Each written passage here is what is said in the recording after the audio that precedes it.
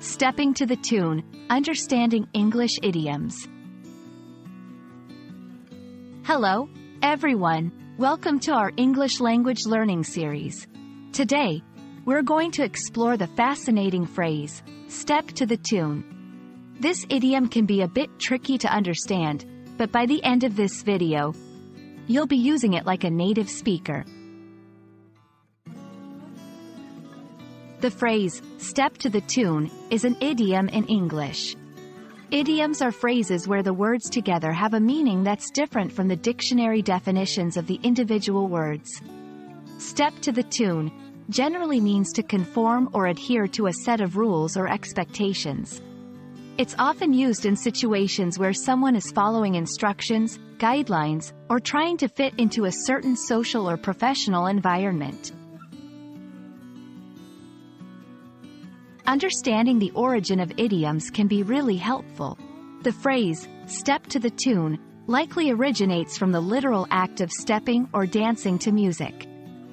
In dancing, you have to move in rhythm with the music. Similarly, the idiom implies aligning one's actions or behavior to match a particular rhythm or set of expectations. This idiom is commonly used in both formal and informal settings. You might hear it in a workplace, school, or social gatherings. Let's see how to use step to the tune in sentences. 1. When you're at work, you have to step to the tune of the company's policies. 2. In her new school, she quickly learned to step to the tune of the strict schedule. There are other idioms with similar meanings.